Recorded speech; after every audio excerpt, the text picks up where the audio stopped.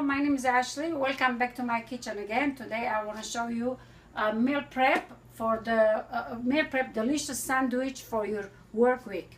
So what we're gonna do is today very delicious. Now first of all we have to use this very delicious lavash bread.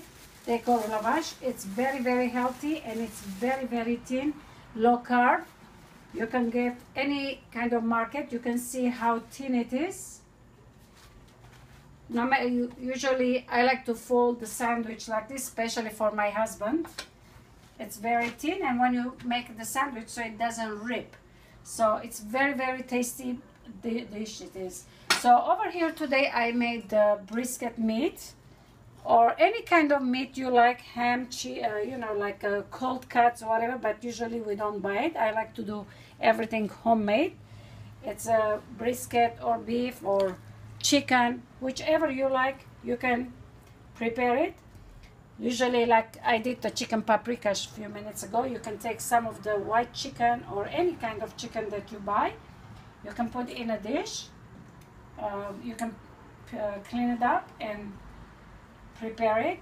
Now first you put the meat, and then you'll take the white, but in case if you don't like use the white onion for at work, which it doesn't smell, but if it does, it's okay.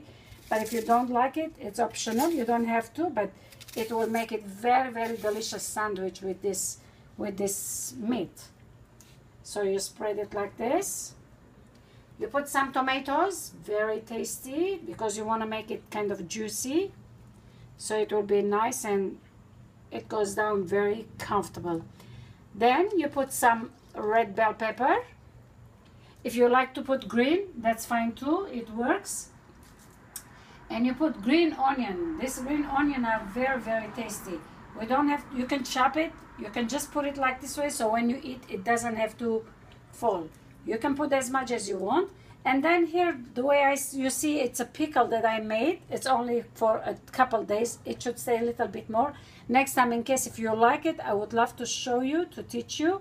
And it's a turnip or turnip pickle with the bits. It's very tasty. So this is how you do it. In case if you like mayonnaise, you can put, and the mustard, you just like spread it a little bit, as much as you want. You just go once, twice like this, it's fine. Mayonnaise, if you don't want, if you're on diet, you don't have to put it. If you like, you can just put very little. All right, let's see, a few drops here and there. There you go. You don't have to put too much because already the bread is fine and there is plenty stuffing in it. So look how delicious it looks, and it's appetizing. You can just fold it like this way. The bottom you can fold it if you want. Otherwise you have to put, of course, the foil. This is the way you do. If it's too big for you guys, you just cut in half. There we go. And look how delicious it looks already. And this one you take it to your work with you. You put in a paper foil and you take it to work. Here already I made 2 sandwiches for my kids, and this is for my husband, and maybe one for me, or maybe 2 of them for him. So you wrap it in a paper foil and you take it to work. It's very tasty, delicious, it's healthy, and you will enjoy it. There you go. You can give a little juice with this. Healthy carrot juice, or from the tree you pick up orange and you squeeze the orange juice, or your lemon, which I do have in my garden. And there you go for the week sandwich for the family.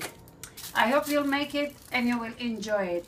And I want to show you one thing that I did the chicken a few minutes ago. We did the chicken paprikash, and here it is already done. You see how much liquid it left from 1 cup.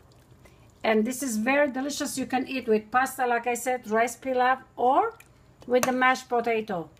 It's very delicious. Enjoy it and have fun, and I hope you'll try it. Thank you for watching again. Bye bye.